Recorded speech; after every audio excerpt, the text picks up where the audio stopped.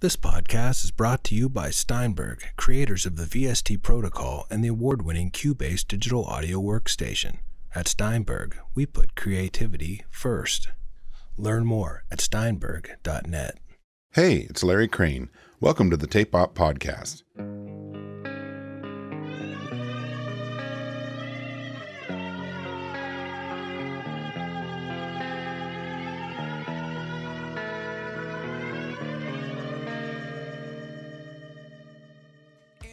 Michael Beinhorn's name is graced some of popular music's seminal recordings, including Herbie Hancock's Future Shock and Soundgarden's Superunknown. He is a musician and producer, author of Unlocking Creativity, A Producer's Guide to Making Music and Art, and most recently has launched a service for artists and bands that focuses solely on pre-production. Online publisher Geoff Stanfield caught up with Michael from his home in Los Angeles to learn more. Enjoy.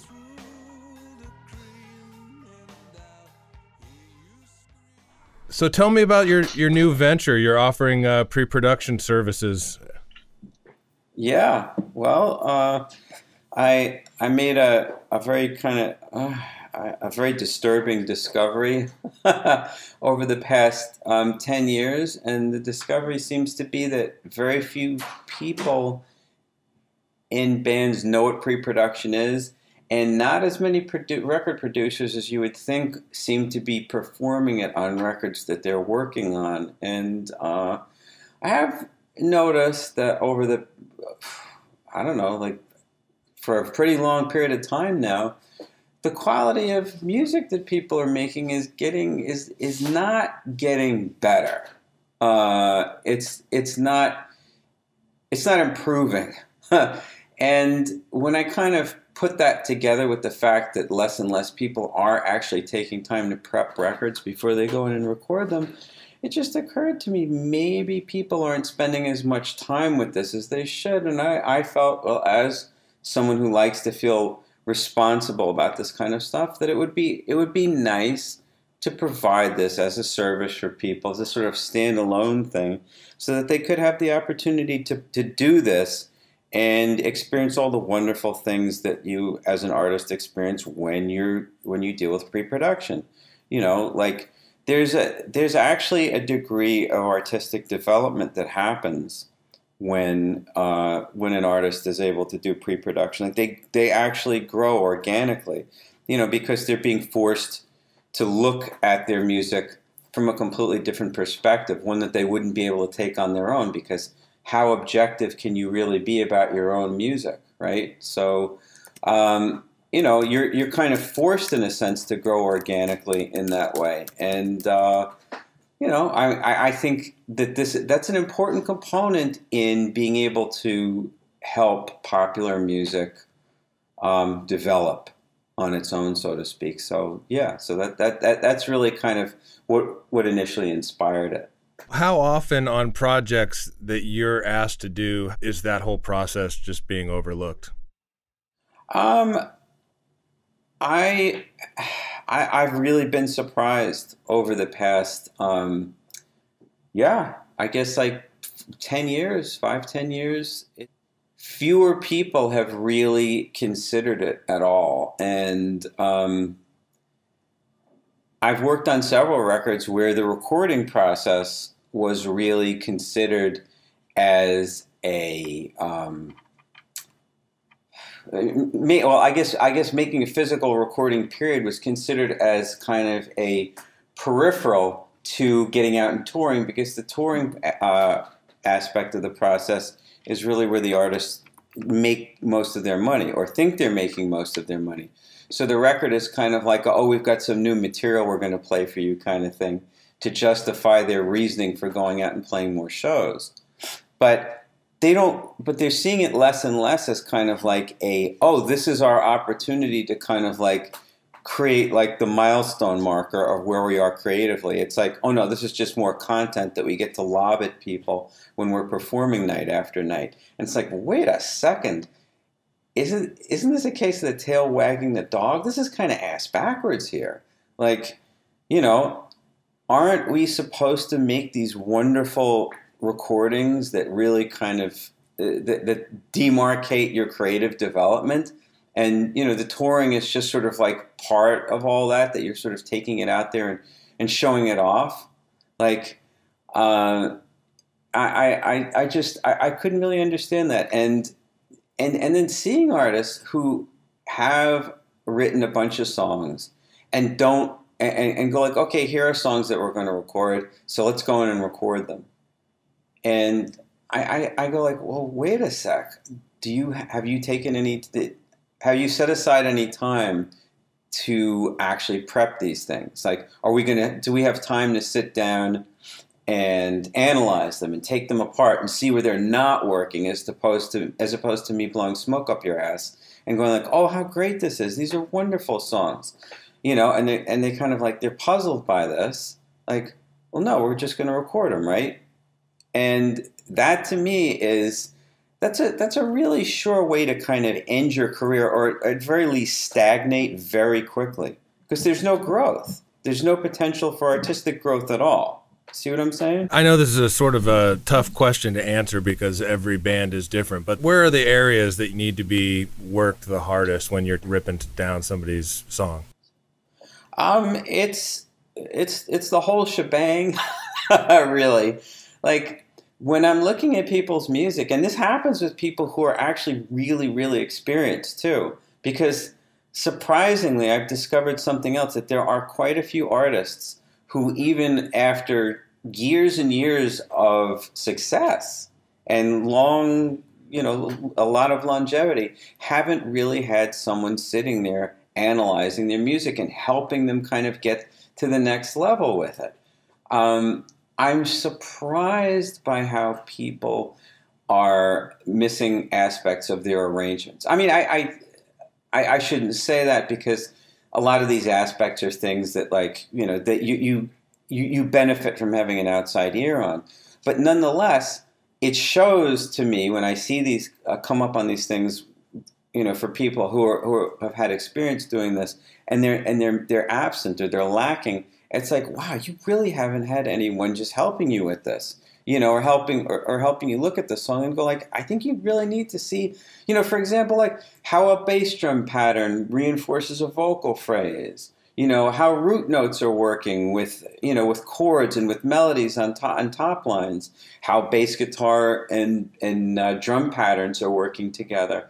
You know, how strum patterns on a guitar are working with drum kit, song structure, dynamics, you know, all these things. And it's really surprising how people also get into this thing about, you know, they'll kind of cannibalize an old song that they have, or that they like a section of, that's, you know, the song itself is not working, but they like the part, and they just sort of like jam it into another song and kind of like, they sort of make it work. You know, okay, well, this is the right key change, or if I transpose it, it'll be the right key change, you know, and I think this is working. And it's amazing how the idea of putting it in the song was actually better than the actual execution. It's stuff like that, you know, song flow, lyrics, it just goes on and on and on, you know, but these are things that really have to be explored and examined in order for the artist to have better songs. Right. You're somebody that made records where there was big budgets, and now you're somebody that's making records where there are typically much smaller budgets. I mean, I know big budgets still exist, but how are you allocating that time, and how much of that time is dedicated to pre-production, and what's the value of that to you as the producer?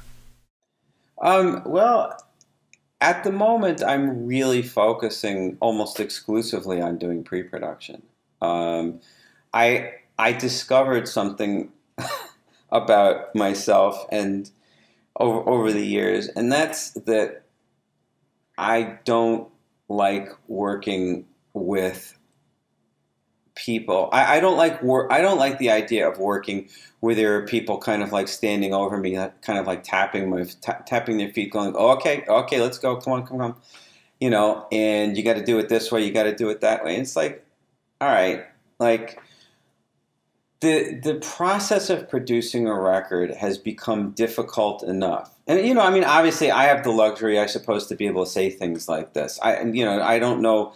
I don't know many people who do, but, you know, fortunately I can. But like, it's hard enough trying to be an artist in times such as these, where you have to inject, you know, seriously inject logistics into the process to the point where the logistics kind of surpass any kind of artistry that you're going to inject into the work. Like, and then you're going to try and make the job even harder on top of that because I have to do so many different functions on the record.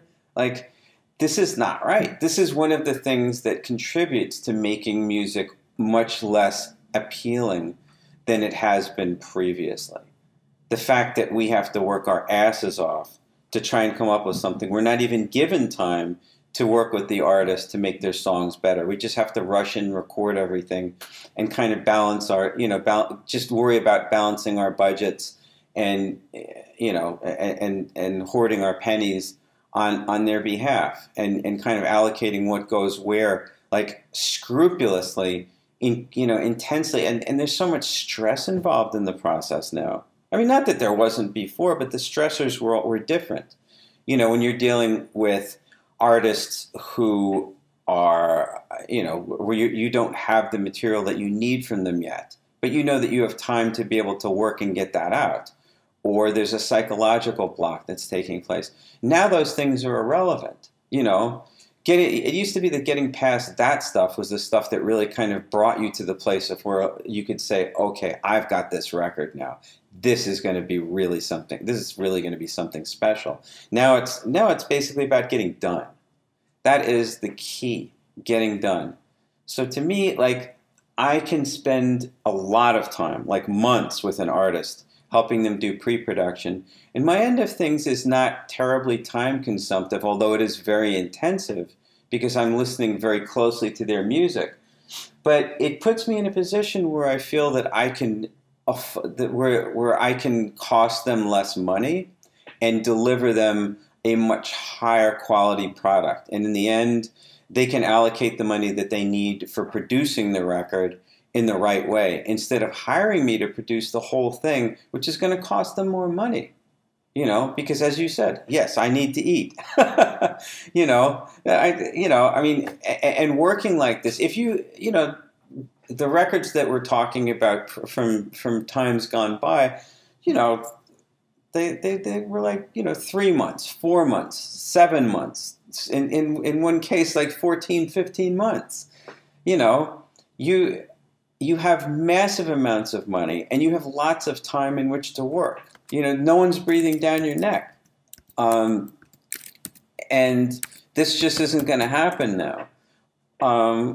Also, like recording companies, like quarterly earnings profits, certainly if you're dealing with a major, that stuff comes into play. So if you're working with a larger artist, you know, you have to get it out in, you know, by a certain quarter, or else they're going to go crazy on you, and their shareholders are going to get pissed off at them and go like, why isn't it, you know, what happened to my dividends check, you know?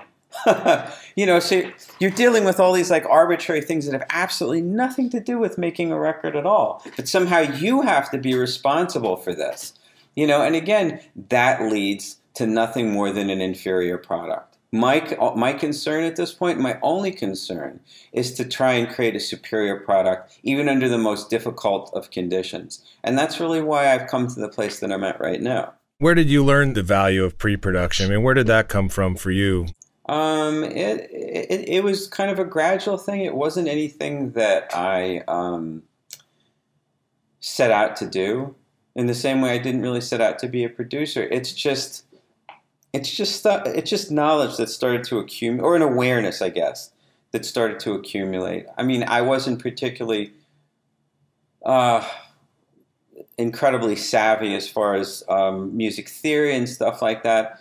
I just started to notice that there were certain aspects of the form and structure of popular music that I guess played an important role in its listenability, in how interesting it is to a listener.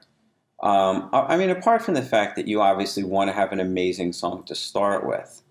But in the absence of that, it's very, very important to have things that are that kind of that reinforce the structural integrity of a piece of music and keep it interesting to a listener, even if it's not you know, a masterpiece. And those things, they became more apparent over time. And it was definitely a learning process. And you know, at one point or another, I kind of had to go back and go, this is very interesting. And I started to kind of make notes on it.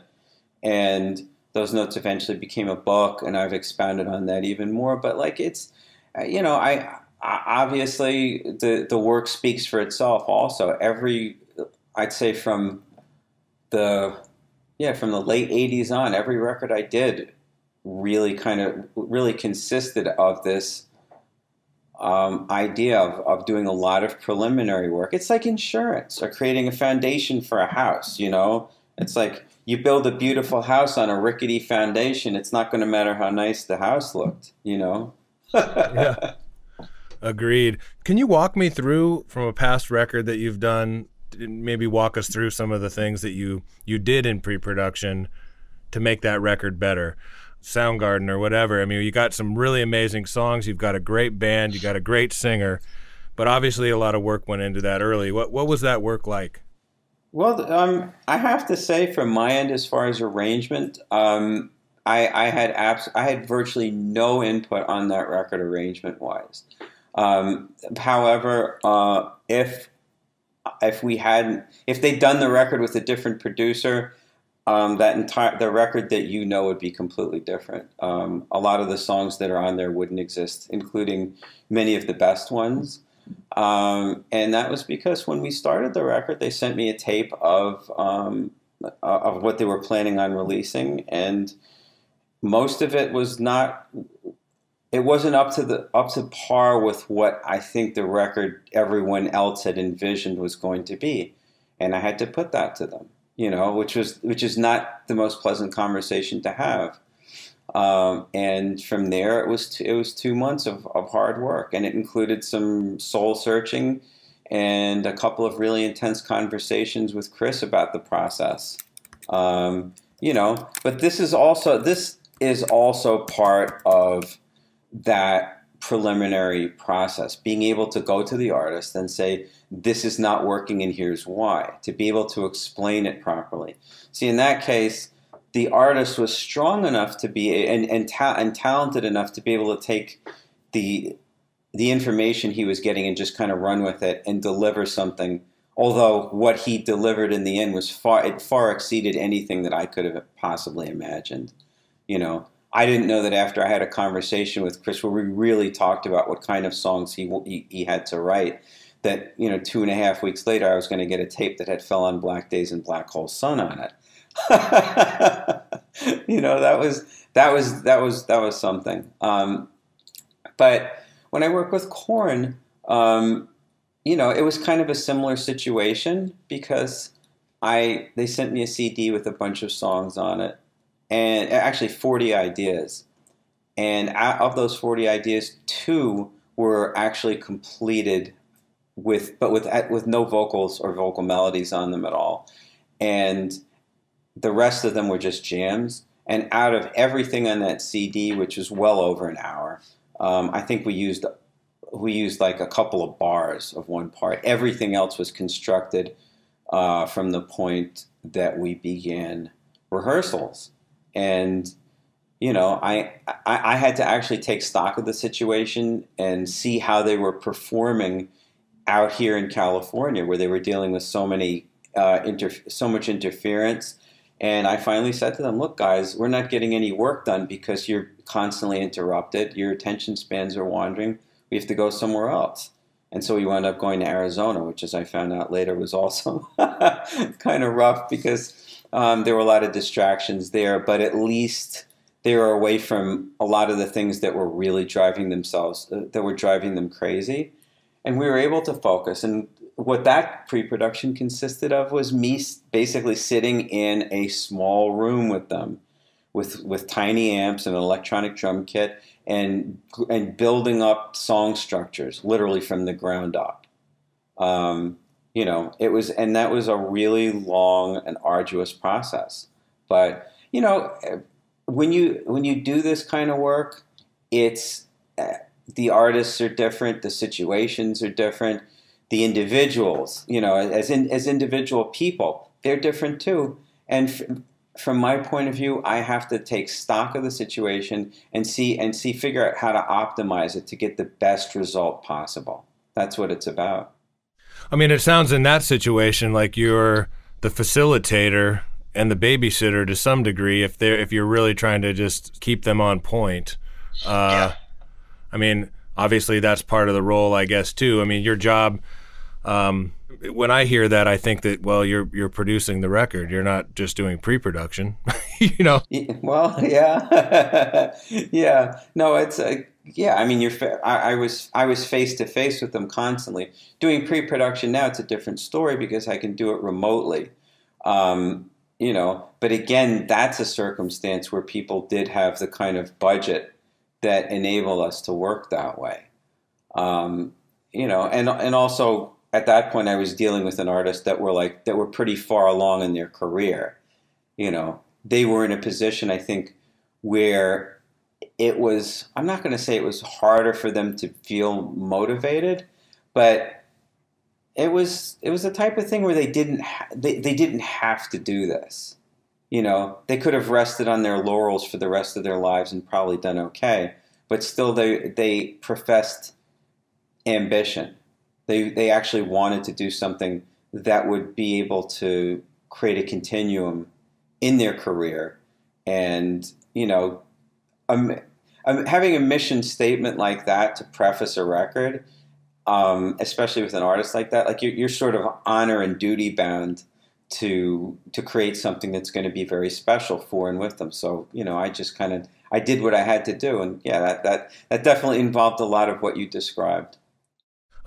Just going back to Chris Cornell and Soundgarden, when you initially heard the music, well, I mean, what was that conversation like, to telling them this isn't as good as it can be?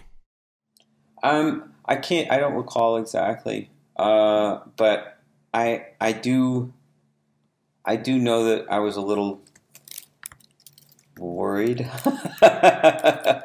I was a little worried because I didn't really like anything that I heard on there. I mean, it all kind of left me a little cold. And even though the song "Spoon Man" was on there, which was the first single off the record, I was still like, "Is this the best that they got?" And I knew that I had to speak with them about it, and I don't remember how exactly the conversation went, but I made it very clear to them that we couldn't start recording until we had the right material, and that immediately put me on thin ice with them, because that's not a thing that you really want to say to an artist, especially at that level, and I guess be able to maintain a civil relationship with them, but sometimes you just have to put that kind of stuff aside and go like, well, what's best for for this artist's career, and the potential record that we're going to make. My relationship with them, or the fact that they need to hear the truth about this, because this could be the difference between them making a great artistic statement and not having a career at all. I mean, have you ever had a situation where that backfired and they just fired you? Fortunately not. No. Nothing like that's happened. I think on that record, I feel that it came dangerously close, but no, I've learned that if you're going to present people with statements that contain such gravity, that it's also good to do it as diplomatically as possible. And so, on a project like that, you sort of already agreed to do the record, and then you're hearing the music. I know a lot of people get sent music and then sort of decide, well, I don't think this is for me, or yes or no. But you were obviously hired and brought into the process super early. Well, at that point in their career, Soundgarden were pretty highly regarded. So it was one of those things that I think a lot of producers would see as kind of like a notch in their belt. And my understanding before I got the project was that they were in preliminary talks with Rick Rubin, and that he more or less was going to do the record anyway. So this was one of those things where someone said, "Oh, you should go up and meet with those guys anyhow, because Rick doesn't have the record for sure." And I went up and I met with them, and it was one of those things where it was like, no, I think this is going to work out to be a very good project if it's done well. So it was a bit of a gamble. It was kind of like a calculated risk, but it's one of those things where at that point in history too, like, you were kind of able to plot the trajectory, the potential trajectory of artists like those, and everyone sort of in the music industry sort of looked at Soundgarden as being like the next big rock band. All they had to do was have a really significant record, which hadn't been created at that point, but that was all they needed to do, and their success was pretty much guaranteed. So that's kind of how I went into it, really. I was like, we're going to have to make a great record somehow. I don't know how, but it's going to have to happen. And, it was that was my mission, but it was also my challenge. So, it was, I think everyone saw that as being a potentially a great opportunity. I mean, for example, that's why I think Rick was, had met with them already too. Right. Because it was inevitable. It seemed, well, I mean, back then you could say things like that. It was funny though, because hearing the demos after we met, I was like, whoa, boy, we got a lot of work ahead of us. Were the band, are they willing to do that work? And what was that work like? Well, it took 2 months. I think it was a lot of hard work. It consisted of me waiting for demos, coming out there a few times. I know some of the guys in the band from at that point were dismissive of me being there, because they weren't really used to having a producer being quite so hands-on or being directly involved or even wanting to comment on what they were doing.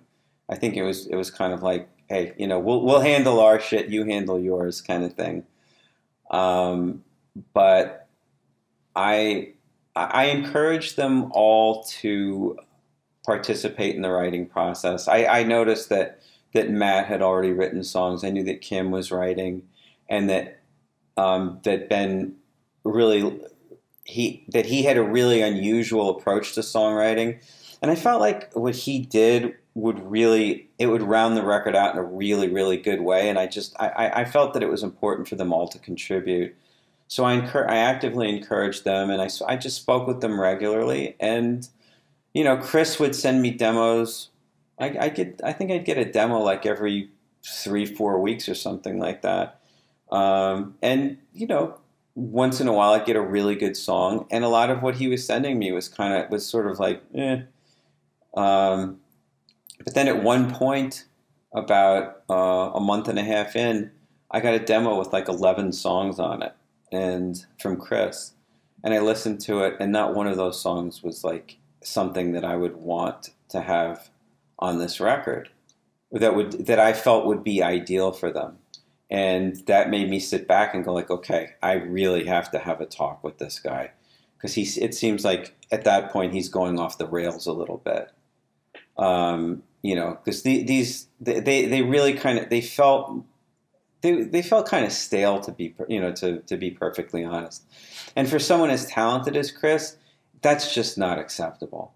And that's really where this one conversation came from, which yielded, from what I could tell, Black Hole Sun, because we spoke very directly about what he was going to work on next, what kind of music it was going to be.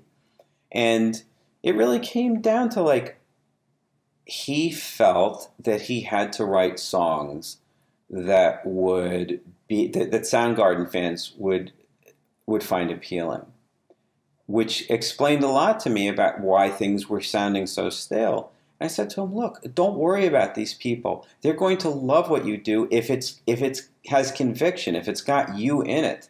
You know, write songs that you love to write. Write music that appeals to you, that speaks to you, that you feel you're speaking through. You know, and I think that concept was a little foreign to him because he really hadn't put himself in that state of mind. I don't know. I don't know how long, maybe never, but probably at some point, but not recently. And, you know, I asked him what type of music he liked, and he told me, and he said, well, write songs like that, you know? Yeah, and he said, but what if it doesn't sound like Soundgarden? I was like, don't worry about that. When your band play it, as a band, you will make it Soundgarden. It'll be Soundgarden, so it won't matter what it sounds like, you know? And he went off and he created brilliance, in my opinion. Like when I got that demo tape, Black Hole Sun was the last song on the tape. Everything on it was good. Everything on it was great. We didn't use 2 of the songs that were on it. We actually recorded one of them. We didn't wind up using that. I wish we had, but they put it on the next record. It was called Tighter and Tighter, and it was Fell on Black Days, another song that he did with Jerry Cantrell playing on it. Tighter and Tighter and Black Hole Sun. I heard Black Hole Sun. I played it 15 times in a row. I was, from the very first arpeggios, I was like, what in God's name is this? It was amazing. I was stunned beyond belief. And I called him up and I was like, you're a genius. This is amazing. We can make a record now. Thank you. And he was really surprised. He was like, really? I was like, yes, really. It's incredible what you did.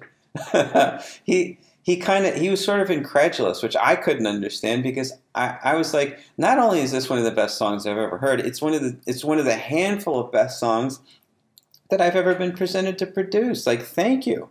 You know, this is magnificent. Oh, that's great. Well, yeah. So where can people find more information on your pre-production services offerings? I am on michaelbeinhorn.com. It's easy enough. That's easy. Well, yeah, man. Well, thanks for your time today. It was fun to chat. My pleasure. Thank you. Thanks for listening. Find us online at tapeop.com, Facebook, Twitter, and Instagram. Until next time.